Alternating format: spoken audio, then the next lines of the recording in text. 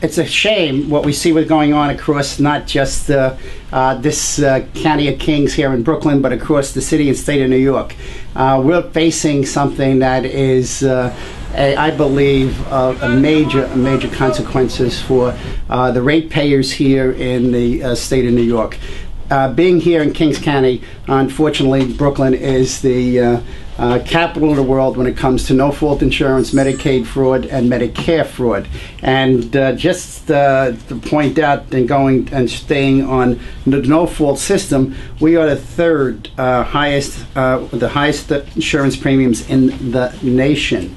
If you take a look in 2005, it was $5,700. Today, the average is $9,600, an increase of 54% just in the past 5 years.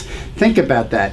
That is every tax ratepayer that's in this great community has increased their share of insurance, and they keep on paying, and some as high as $12,000 to $18,000 to $2,000 a policy increase, because we in the state of New York have not put forth the right legislation that would put these people where they belong, in jail.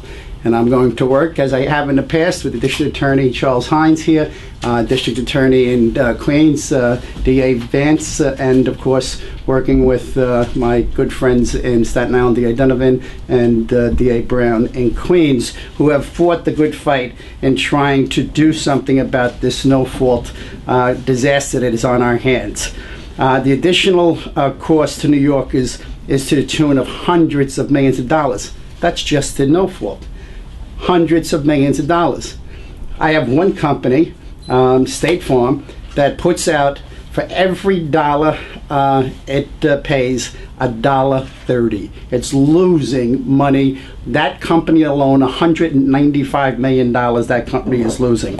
And why? Because there are no areas, there's all civil penalties. There are no criminal penalties that are serious enough to catch and get these people in jail and to stop this fraud. There's no technology overlay to take a look at where and who's committing these crimes. There are runners out there that are getting away with steering these individuals to these attorneys, and these attorneys are steering them into healthcare facilities that are all set up in a system to defraud the ratepayer